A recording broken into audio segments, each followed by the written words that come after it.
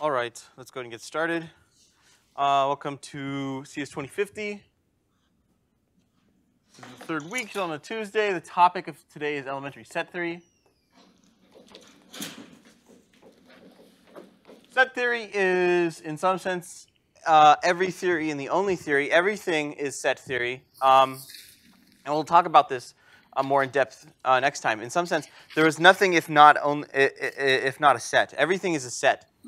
So it's important that you understand set theory, especially in a discrete math course. A set is simply a collection of items. You have a set of things. A set is a box, a grouping of elements. So we denote a set using this notation. We use an open bracket, and we use a closed bracket to denote the beginning and the end of a set. For example, the set containing 2 and 3 is a set. And this is the notation we use for a set. This is a set.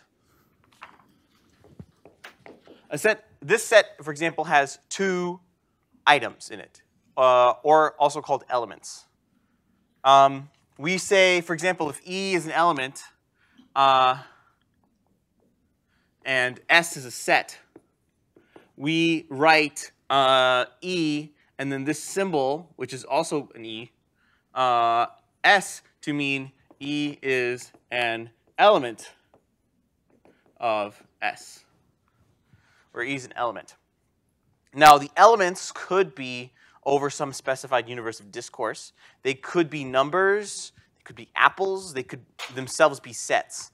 For example, we may write 2 is an element of the set containing 2 and 3. That's the way we would use this element of symbol. This E, it's a special kind of, has a special curve to it, right? It's not necessarily a generic E.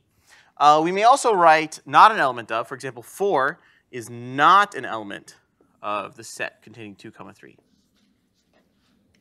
So we may write the element of symbol with the strike through to mean, and this is red, 4 is not an element of 2, 3, right? What else? 2, 2, 3 is not a set. A set does not contain duplicate items. This is technically called a multi-set. That's only something that computer scientists care about and not mathematicians. A set with duplicate elements is not a set, right? Every element E comes from some universe of discourse, right? So E, we may write to belong to the universe of discourse. We may say it's an element of this capital omega, and omega means the universe of discourse. Any questions so far? Sort of hit the ground running in some of the notation. Today's mostly electro notation. Just to know, I mean, again, mathematics is a language you have to learn to speak to other people. Set theory is the lingua franca. Everything is in set theory in some sense. We may use ellipsis to denote large collections of sets. So for example, 1, 2, 99, 100. This is a set, and this ... here, and it should be exactly 3 dots, symbolizes a continuance of a pattern between those two, right? 1, 2, skip a few, 99, 100. So what does, how many elements are in this set? Yes, this set contains 100 elements. 1, 2, we could even write, for example, 17 is an element of this set, right? Just some examples. What about the set 2, 4, 6, 100, right? So the pattern may not literally be, +1 or something. How many elements are in this set? 50. Sorry, what? Yeah, 50. 50, right? It's literally half the elements of the set, right? So we may say 17, for example, is odd. It's not an element of that set. Pretty simple so far. Now here's the cool part. Sets can be infinite. That's kind of really important. In some contexts, the only useful sets are the infinite ones. So we may write the natural numbers with this big capital N to be the set containing 0, 1, 2, this way. We may denote an unbounded ellipsis to mean an infinite sequence, right? So the naturals are simply the set containing 0, 1, and 2, right? That one I think is obvious. What about the integers? We denote the integers again by capital Z, and we do -2, -1. Excuse me. This one is infinite in two ways, right? 0, 1, 2. That's what the integers are, right? It goes infinite, negative infinity, and then to positive infinity, right? We may denote either the positive naturals or the positive integers with the n or a z with a little plus. And we denote this as the set beginning with 1, 2, like that. So it's the naturals without 0. If someone says, let n be a positive integer, you know it's not 0 because 0 is not positive, right? It's simply a whole number greater than 0, greater than equal to 1.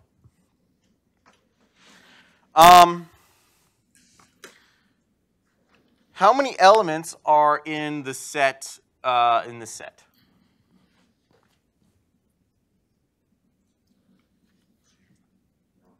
None. This is called the empty set, and we denote it by this special symbol, which is a 0 with a strike through with it, kind of dramatically. The empty set, in some sense, exists. It is the only set of no elements, and it's very important. It's kind of like a little base case for everything. You know, the empty set exists, and it contains no elements. You should know that's what it's called, right? Right. So we were able to talk about. Last time we mentioned universes of discourse, and we sort of said, well, we'll have to talk about set theory to really define these, and that's what they are. A universe of discourse is simply a set. It's a collection of objects. Themselves can be sets. And when the universe of discourse of any predicate or propositional formula or any proof or anything is going to be a set. It's defined in terms of sets. Any questions so far on these just basic things? Again, this is just early definitions into things, so I would expect you to have some questions so far. A set is not necessarily orderable either, right? So 2, 3 is equal to 3, 2.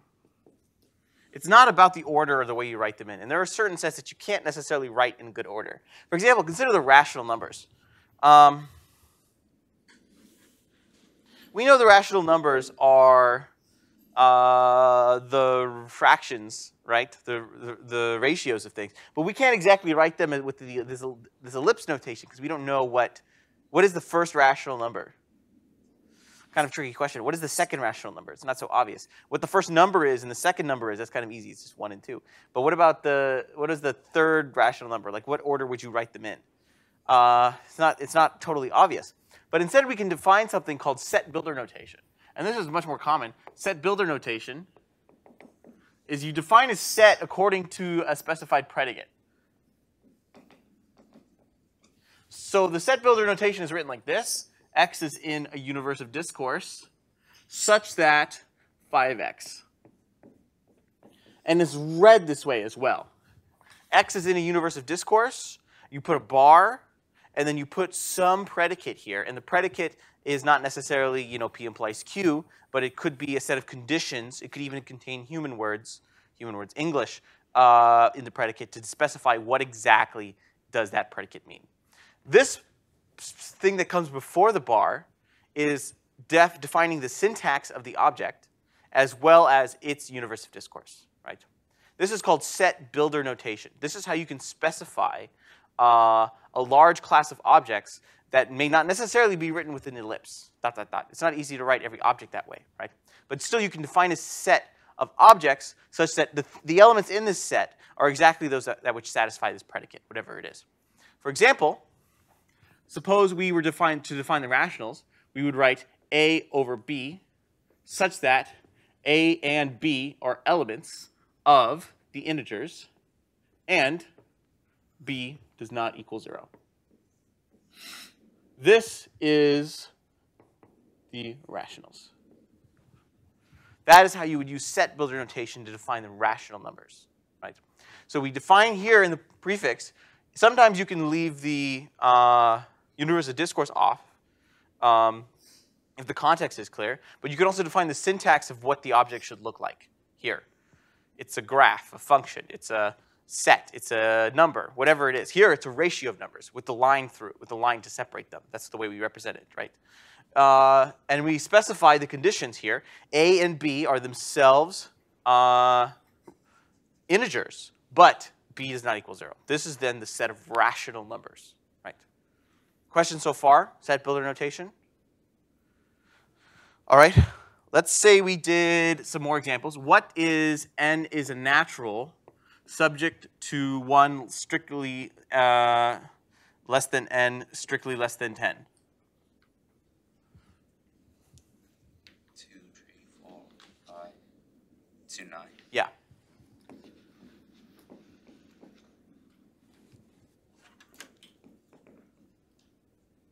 Right. That is the set of natural numbers between 2 and 9 inclusive, or 1 and 10 exclusive. So it doesn't contain 1, and it doesn't contain 10, but it contains all the numbers that are between 2 and 9 inclusively, right? What about n is a real number, conditioned on that n is a natural, or negative n is a natural? This is a little tricky.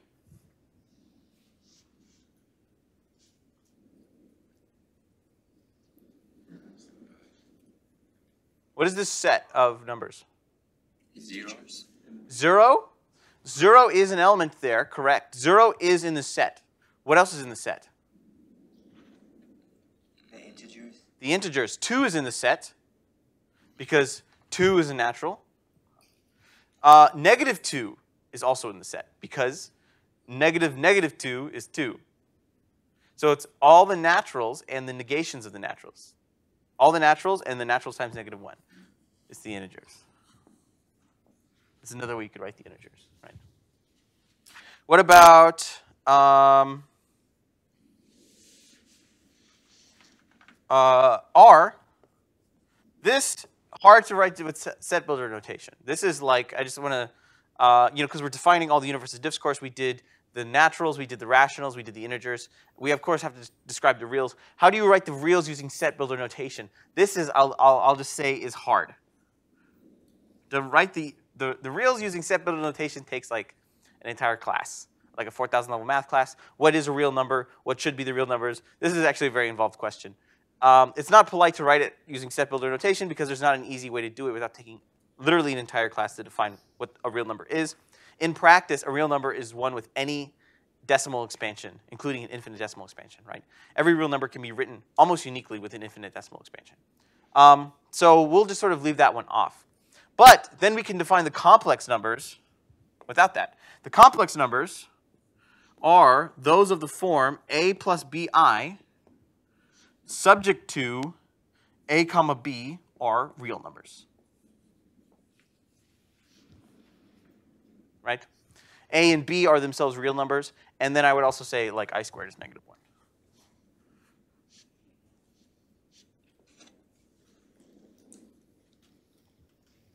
Right? Again, you define the syntax of the objects of the elements of the set, then you just say the specification. Right? Given the complex numbers, it's actually easy to define the real numbers, but you usually don't define the complex numbers. You define the complex numbers from the real numbers. So you can't define the complex numbers if you don't have a definition of the real numbers. But assuming you had a definition of the complex numbers, you can actually define the real numbers. You can say the real numbers are that which are complex with imaginary part 0. A plus bi is a complex number, and b is equal to 0. Right?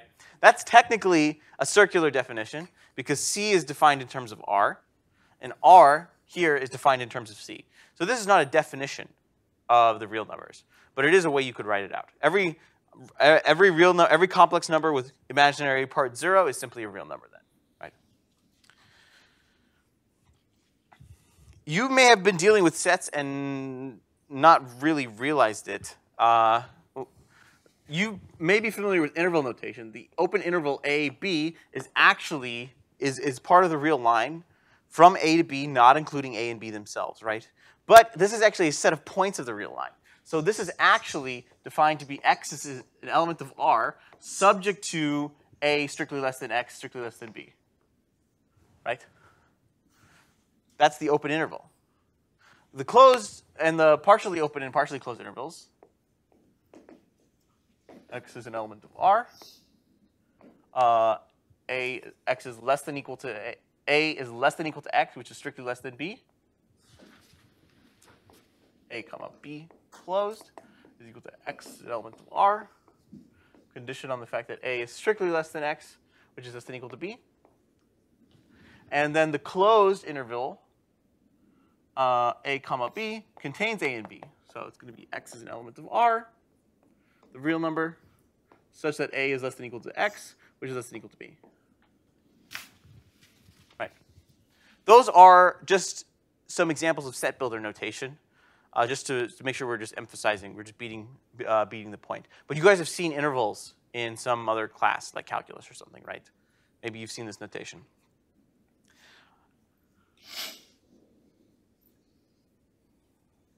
Awesome. So let's talk about subsets now. The set builder notation is usually the most common way to define a set. A subset, if A and B are sets, we write A is a subset of B, and we use this notation. This is kind of like a less than or equals to, but it's an open curly C. It's a big open sideways U. You know, it's not like a V, right? It's like, let me emphasize the curve on that. Yeah, like that. We write A is a subset of B, and this is read as subset. If for all x, that x is in A implies that x is in B. Every element of A is one that is an element of B. That's what it means to be a subset, right? We write A is a strict subset, and we either use this notation, which is really just my own personal flair. You see a sideways U, but then you put a strike through the equals part. Or you may write this as a strict subset of B without the line to mean that this is equivalent to A is a subset of B and A does not equal B. Two sets are equal if they have the same elements. We'll define equality of sets in a little more detail later. But what we mean by the strict subset is that it's a subset, but it is a strict one. Every element in A is a subset of B, but they're not equal. Some element of B is not contained in A. Right?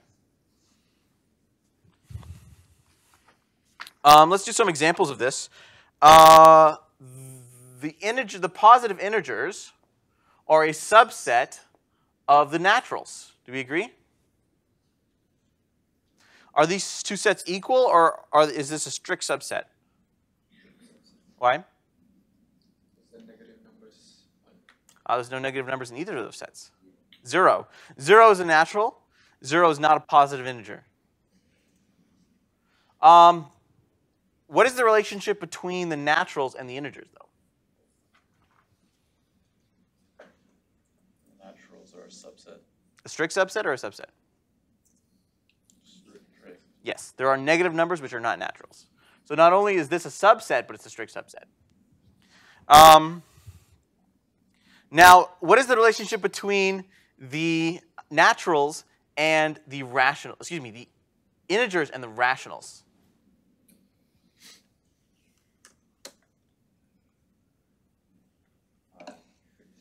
It's a strict subset as well. Now, technically, we write a rational as a pair of numbers, but you could map A is in the integers. You could say that A over 1 is an element of the rationals, right? So every natural can be written as a rational number, right? Now, what do we know about the rational numbers? what's the relationship between the rational numbers and the real numbers? Strict subset? Why do we know it's strict?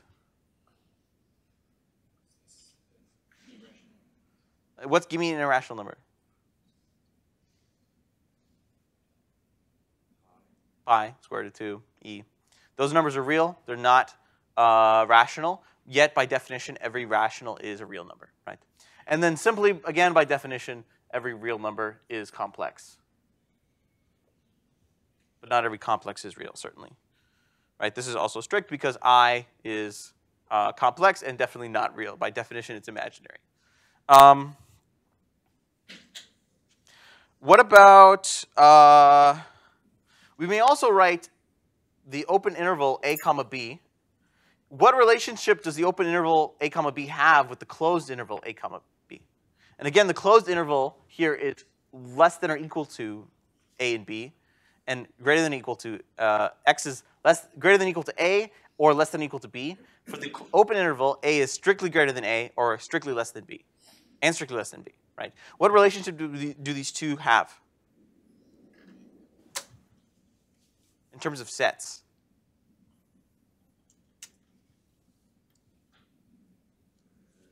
Strictly subsets. It's a strict subset. Why is it a strict subset, not just a subset?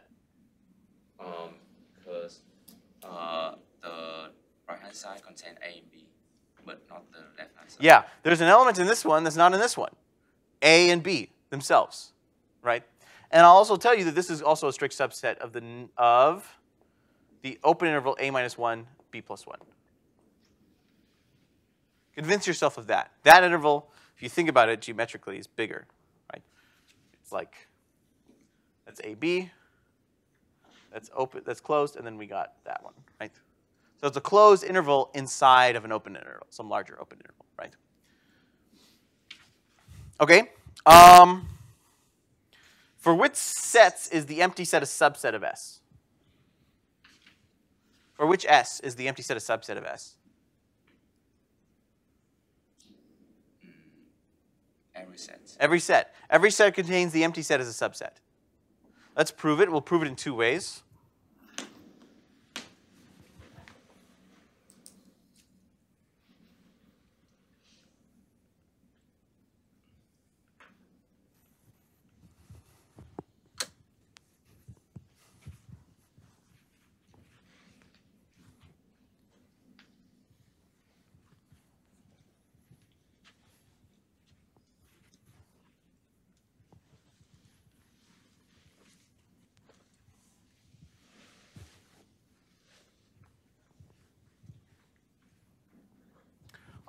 We prove for all sets S that the empty set is a subset of S.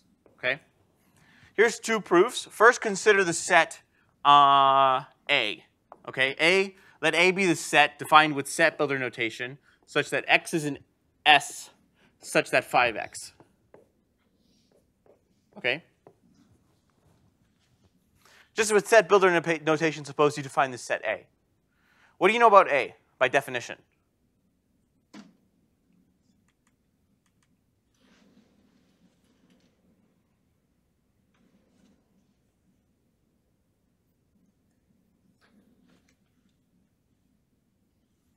If A is defined, the elements are from the set X subject to a generic predicate phi, which we'll talk about later. What do you know? What is everything you know about A?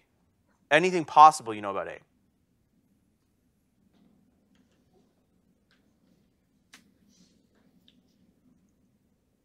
A is a set. A is what? A set. A is a set. That is correct. But what else do we know about A? I'll tell you. By definition, because every element of A is an element of S, you could say that A is a subset of S. You agree? Just by definition, no matter what phi is, it doesn't matter what phi is. Whatever phi is, it's a restriction on the elements of S themselves. So every X could, by definition, the way we've written it, is a subset of A. Including for the predicate, phi of X is such that X is not an element of S. right?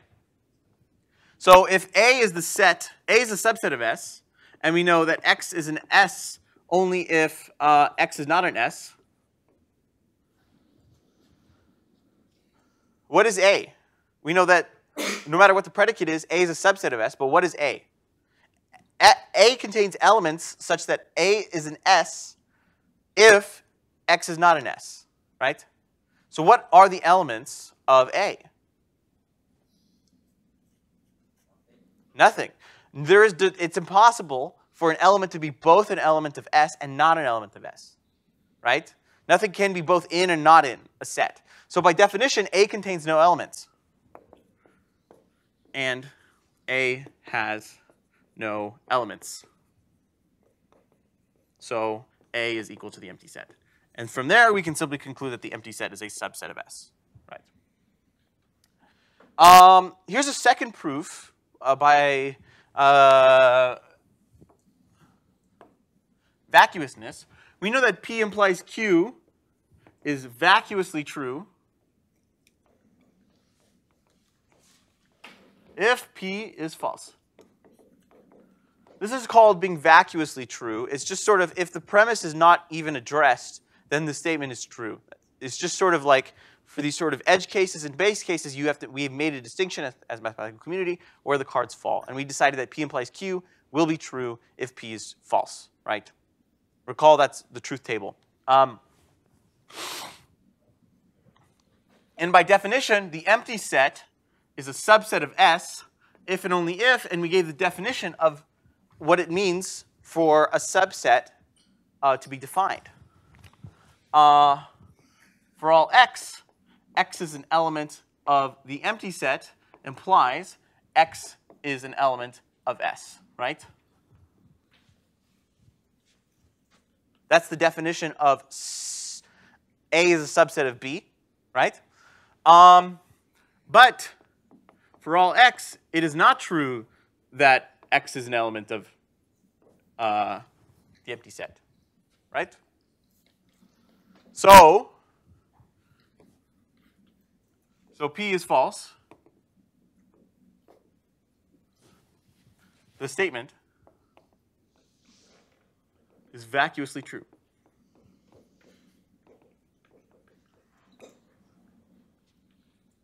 Statement is vacuously true. That means QED. Right? The empty set is a subset of every set. When you think of a subset, you can think of a selection of the elements. Maybe you have some constraints on them. Maybe you have the set of numbers and you want to choose only the set of numbers divisible by 3. You know, something like this. You can think of a subset as a restriction. And the empty set certainly is a restriction of every set, is where you choose no elements. So you may take that the empty set is a subset of every set. Sometimes you may see this notation, and it's bad practice to use that. Basically, it means that A is a superset. A is a superset of B. If you see this notation, run. But basically, this is true if and only if B is a subset of A. Right? Just flip the whole thing around. B, a subset of A, means A is basically smaller. B is smaller than A. If you see it this way, again, B is smaller than A.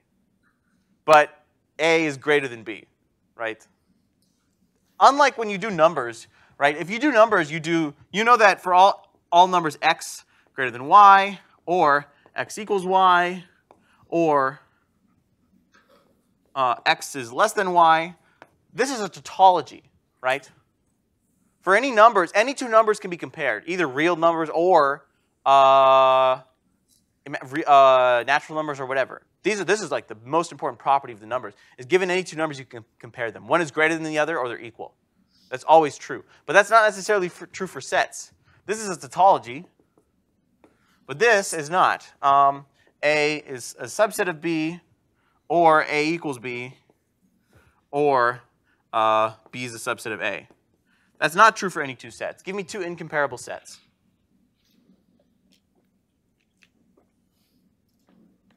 No and one.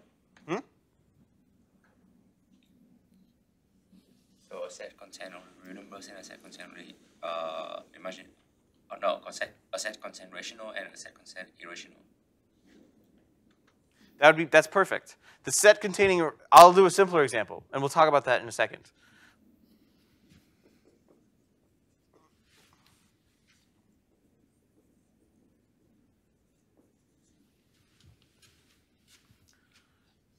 Neither of those are subsets of the other, and they're not equal. So this is in general not a tautology, right? Like he says, the set of the rationals and the irrationals are also incomparable, right? You can't say for certain one is a subset of the other. It's not always true. Now for numbers, any two numbers may be compared in this way. That's not true for sets. Only some sets may be compared. It depends, right? But it's not true for all sets.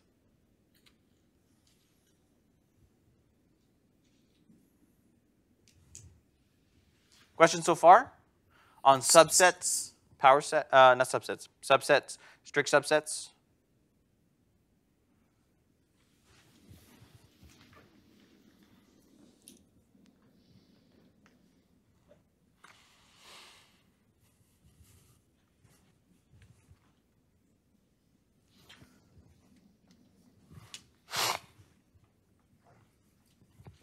Let's talk about cardinality.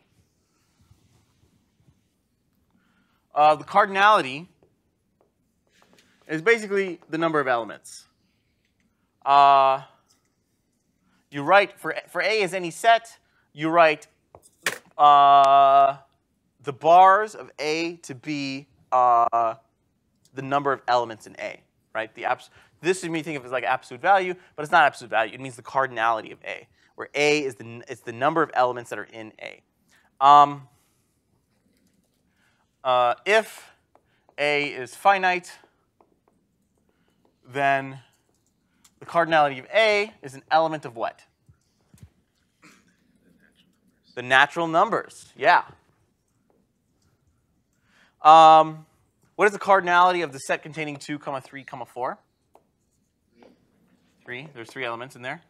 What is the cardinality of the natural numbers? Trick question. There's infinitely many natural numbers. There's actually several kinds of infinity. Let's not think about that right now, though. So we'll just say it's infinite, and let's leave it at that. We won't talk about the different infinities or anything, but just know that that may be the case. What about what is the cardinality of the empty set? 0. There's no elements in it. What about the cardinality of the set containing the naturals?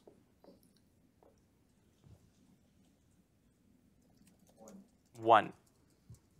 This is a trick here, but understand the sets. This is a set containing one element. That one element is a set containing infinitely many elements. So this is different than this, right? This is a set that's containing infinitely many elements. This is a set of one element, but that one element is itself a set containing infinitely many elements. Sets may contain each other. That's kind of important. The set containing the empty set, the set containing A, B, C, and the set contains 2. This is technically a set, right? The universe of discourse of this set is sets and subsets of A, B, C, and numbers, right? Something weird. But there's nothing wrong with this. A set can contain, the elements of a set could themselves be sets, right? All right, any questions on cardinality, right? It's simply the number of elements in a set. Let's talk about the Cartesian product. If A and B are sets, we write A times B with this big cross in between it to mean, using set builder notation, pairs x, y such that x is in A for all x. I'll use for all. For all x, x is in A, and x is in B. Excuse me, and for all y, y is in B. It's basically all possible pairs of elements in A, and it is in B. Now, when we use a parentheses like this, we mean a tuple, is a tuple, like a double or a triple or a quadruple, right? That's where the name tuple comes from. It's a finite. You cannot have an infinitely long tuple, and a tuple is ordered. So this does not equal y comma x, right? Think of a tuple most like a coordinate, right?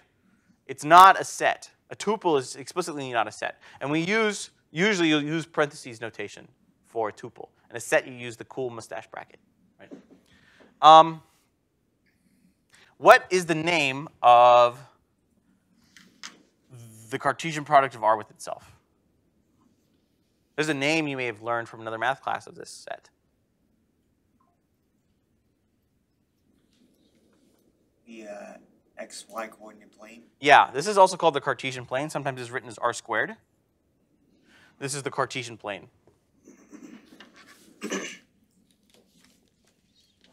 Let's do a simpler example. Let's do the set 0, 1, 2 times the set containing 2, 3.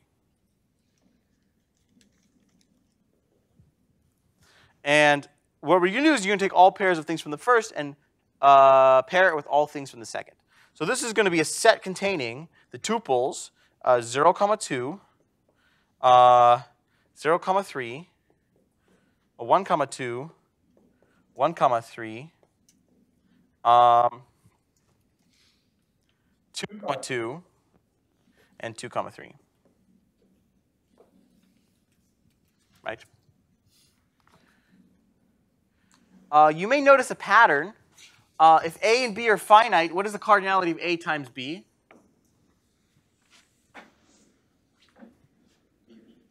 AB.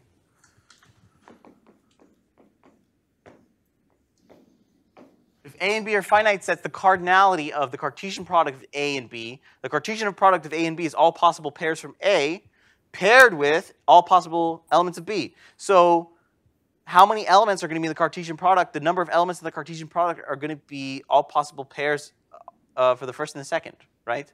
So it's here we had a 3-element set and a 2-element set. We Cartesian product them to get a 6-element set, right? Questions so far on Cartesian product, on just the notation? Everything is sets. Every function is actually just sets. It's sets all the way up and down. Every time you've done a function, you've actually been working on a set and have not realized it.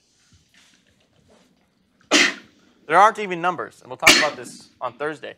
Numbers don't exist. There are only sets, and we use sets to pretend that there are numbers. Numbers aren't real.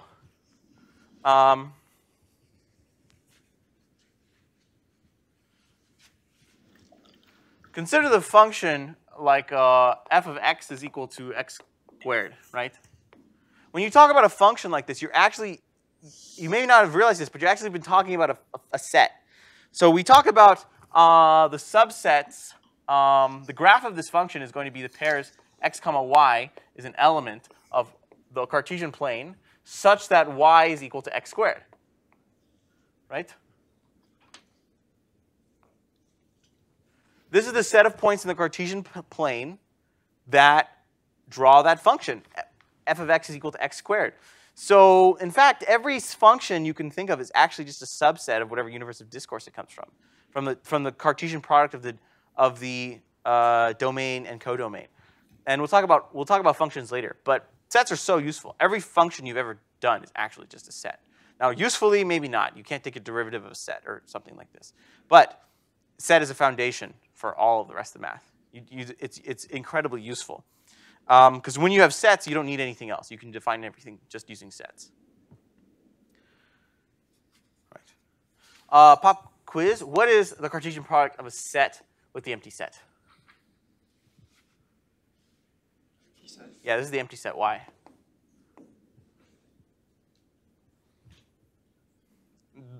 Following the method of proof, things may be intuitively obvious, but you should be able to explain your reasoning to a child about why this is true. It certainly is true. I mean, it's definitely not anything. If it's anything at all, it has to be the empty set. But why is it the empty set? Cardinality. We could take the cardinality argument, and then we would have A times 0. And the only set with no elements is then the empty set. That's one argument. But that may not be the best argument because, in fact, it's defined the other way. That is proved using this instead of this proved using that, right? So to avoid a circularity argument, what's another reason this is the empty set? Because you have no y coordinates to plot on the Cartesian plane. Yeah, so just to be clear, the Cartesian plane only is for reals like this, but you can take the Cartesian product of any sets. But it's true, there is no, again, the Cartesian product is defined as tuples, x comma y, such that x is in A and y is in the empty set. But there are no elements here, right? So vacuous, y is an element of the empty set. This is kind of, you can rewrite this as x is in A and something that's false, right? So if you think about it this way, x, what happens when you AND something with false? You just get false, so that you could, I'm over-explaining vacuousness here. All pairs x, y such that false. So, I mean, there are no pairs x, y. Nothing is satisfies that. This is called vacuity. This is called vacuous. Something you may say is vacuously true because there is no deduction to be performed. The empty set contains no elements. Therefore, the Cartesian product of a set with the empty set contains no elements. It's vacuous. Right? The definition of the product relies on elements existing, and if no elements exist, then the Cartesian product also can have no elements. Right? Yes? Why does that evaluate to false that y belongs to the empty set? What y is in the empty set? No y exists.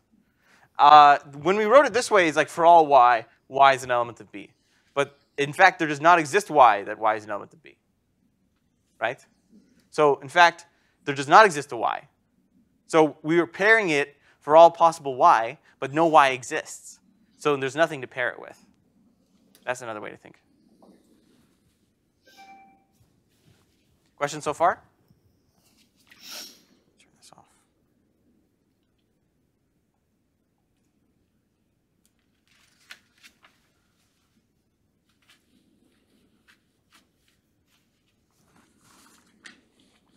All right, let's talk about equal. When are two sets equal? When should two sets be? That's like if we were to intuitively come up with a definition, when should two sets be equal? What does that mean? What does it mean for two sets to be exactly the same? They have the same elements. Two sets are equal if they have exactly the same elements. So we can say two definitions of equality. One, we can say they have the same elements. So for all x,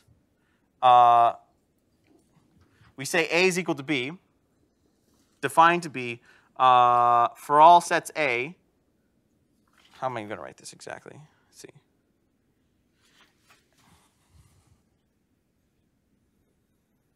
I'll give you the,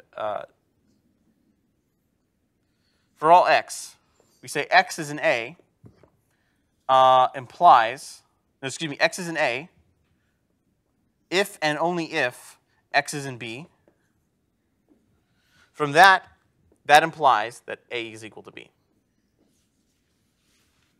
If it's true that for all x, that x is an element of A, if and only if x is an element of B, that implies that A equals B. This is an axiom set theory, in fact. Definition of equality is given and not derived. But there's another way to derive equality of sets using subsets, in fact. You can define equality of sets using subsets. How could you do so?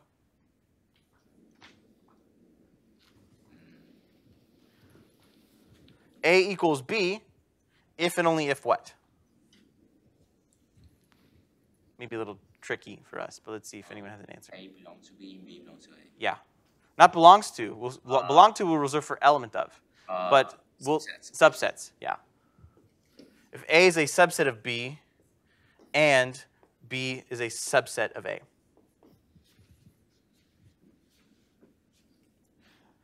Now, when you want to prove two sets are equal, this is actually a very useful tool. This is called double set containment.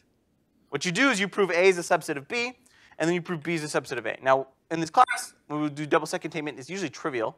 But we want to, in practice, like a double set containment is the only way to prove equality of sets. Because what if A and B are infinite? How would you prove that? You can't really just show each element of one is the element of the other. That's not too easy, because you can't finish the proof of writing out the elements. In practice, two sets can be equal if they have the same elements. You do a double set containment. And maybe this is true for one reason, and this may be true for a completely different reason. But then if you show that one contains the other and the other contains it, then it could only be the case that they're equal. That's what that means. Right? So we can actually prove that the double set containment is true. Now, how do you prove an if and only if? You have to do both ways, so we'll prove it. Let's do the implies first. This is easy, in fact. If A is equal to B, then every element of then A is a subset of B, and B is a subset of A, certainly, right? If A equals B, they have exactly the same elements. So every element of A is an element of B. So A is a subset of B. And if A equals B, then every element of B is also an element of A. So by definition, maybe I'll write it out for you. If A is equal to B, then every element of A is an element of B. So A is a subset of B. Also, every element of B is also an element of A. So B is a subset of A. Then, if those are both true, then we know that A is a subset of B and B is a subset of A. Obviously trivial, but I'm just trying to show how it follows from the definitions we've given of subset. How the other way is a little tricky, right? So if we get to assume that A is a subset of B,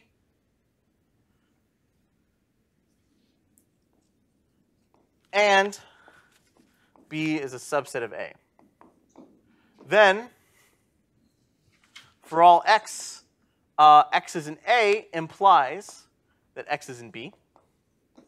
And for all x, x is in B implies that x is in A. Right? So, x, for all x, it's true that x is in A if and only if x is in B.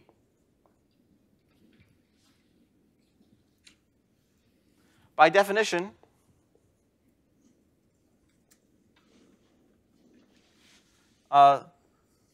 this implies A is equal to B. Right. Questions on that? Kind of an over-explanatory proof, but perhaps it's a useful exercise to see as many proofs as possible.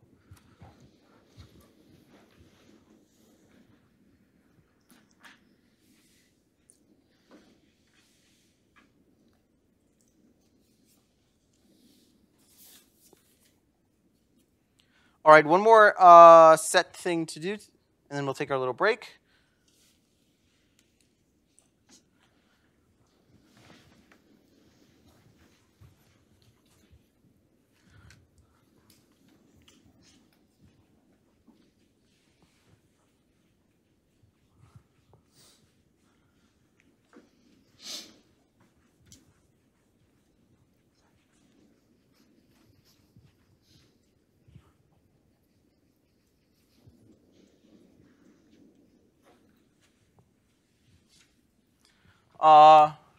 For S, any set, define the power set of S to be equal the set of all subsets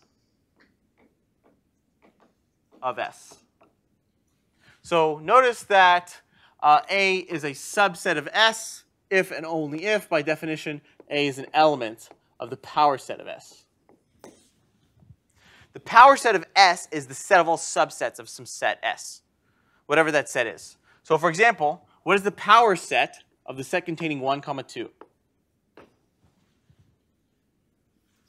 set of 1 and 2 and the empty set. The empty set, the set containing 1, the set containing 2, and the set containing 1, 2. Right? The empty set is a subset of every set. Every set is a subset of itself, right? That's true for all A, technically. They're equal, so. The power set then contains the set of all subsets. So here, this set contains 4 elements. In general, what is the cardinality of the power set of S? For S any set. Let's say S be a finite set. What is the cardinality of the power set of S?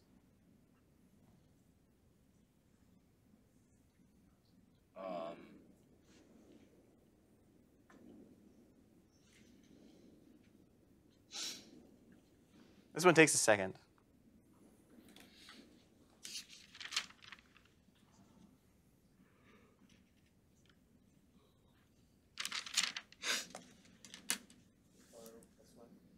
Say one more time.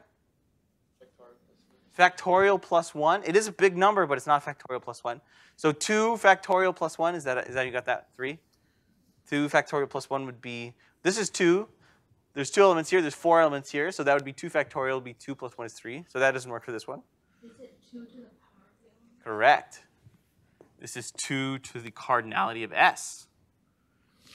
Why is that true? It's beyond us to prove it right now. We'll be able to prove it twice with some more advanced techniques. And when we get more into combinatorics, we'll talk about how to count the number of sets of something. But basically, every element either is or isn't in a subset, right? So if you add an element here, it's twice the previous size. So every time you add an element to the set, it doubles the number of possible subsets, something like this. You can also map the number of subsets to binary strings, whether or not it contains an element or doesn't contain an element, right?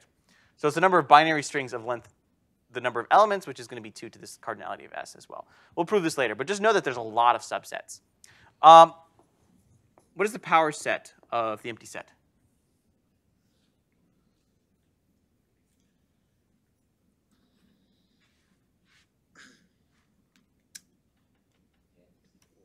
Almost.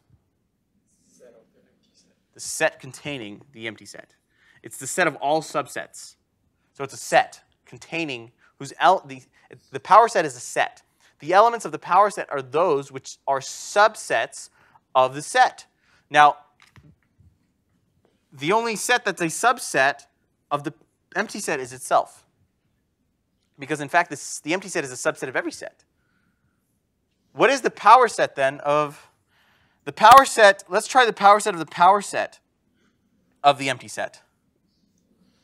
Well, that's just going to be the power set of the set containing the empty set, which is different than the empty set, right? This has no elements in it. How many elements are in this set?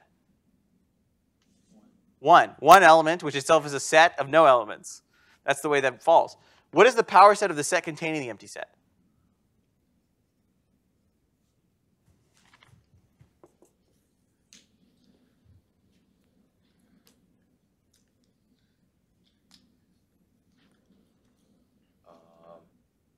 Many different.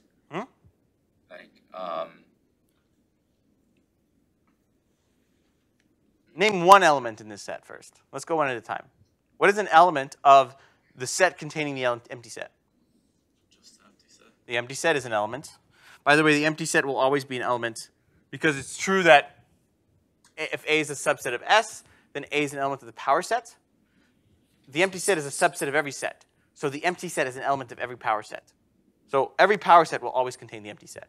What is another element of the power set? The set of empty set. The set of empty set. The set containing the empty set. All right, is there anything else? No. In fact, this contains 1 element, so the power set should contain 2 to the 1 elements. So there's 2 elements there, so we're good. That's not a nice looking set. It's kind of ugly. But in fact, it's such an atomic basic set. The set containing the empty set and the set containing the empty set. That's how you would read that set. Kind of interesting. All right. Let's take a little break.